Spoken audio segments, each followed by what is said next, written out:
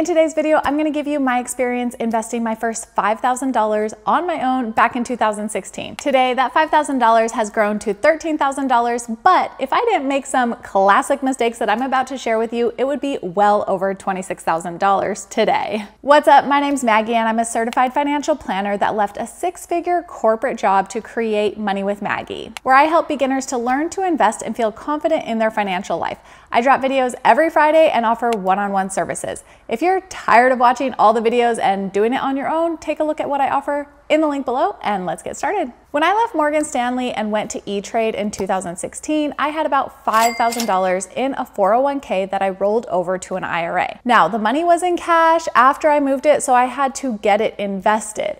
I decided to buy 5 individual stocks for $1,000 each, and I did really good researching and choosing good companies. I bought into 5 companies that I used and believed would be around for a long time. The stocks were Facebook, Amazon, Starbucks, Tesla, and I can't remember the last one, but I think it was Nike. After just a couple of months, I freaked out and sold them all when they started dropping.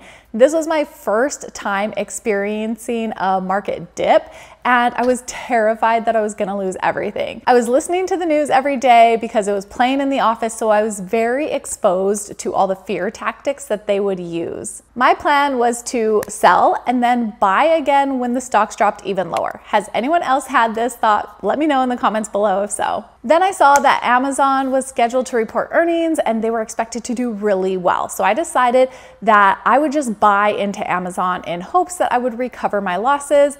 And I remember watching the news all day when I got invested. I hardly did any work. I just watched my money go up and down throughout the day. And earnings were reported after the close of the market, and immediately the stock dropped around 15%. And of course, I freaked out. I totally lost touch with the fact that the money was invested for retirement. I wouldn't be using it for 30 years. I forgot everything I knew, and I let my emotions creep in and overtake me. The next morning, I came into work and I remember Jim Cramer in the newsroom. They had the lights dimmed, dramatic music playing, and stocks in general weren't doing well at this time. And I remember him clearly saying, owning Amazon right now is like catching a falling knife. And of course, I just went and sold it immediately, and it was trading around $500 at this time. Now, again, I had to decide what to do with this cash, so I just thought to myself, Facebook was not going anywhere. I used Facebook every day, and so I took the remaining money I had and I bought into Facebook. This time I told myself, leave it the freak alone. I was able to finally listen to that, and it's probably because the market started to come back. So of course it was much easier to just leave it.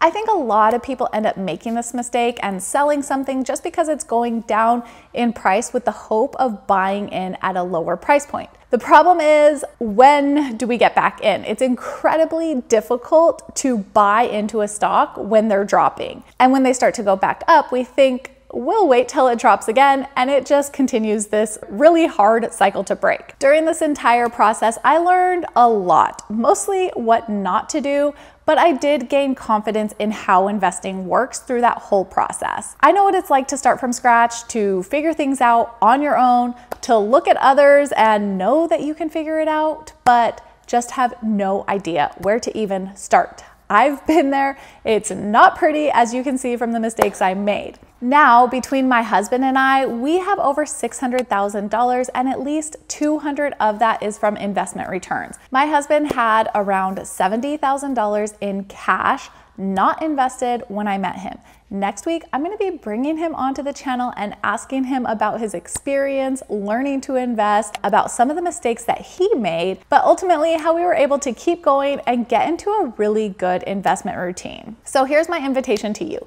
If you've been waiting to invest, unsure of what you should be investing in, paralyzed by fear of losing money, and simply not living your best financially thriving life, head over to my website and take a look at my offerings. I just had an amazing course launch. Start Investing with Confidence is the name of my course, so you can learn more about that there as well. Thank you so much for watching. Remember to subscribe if you're new here because it really supports my channel, and I will see you on the next one.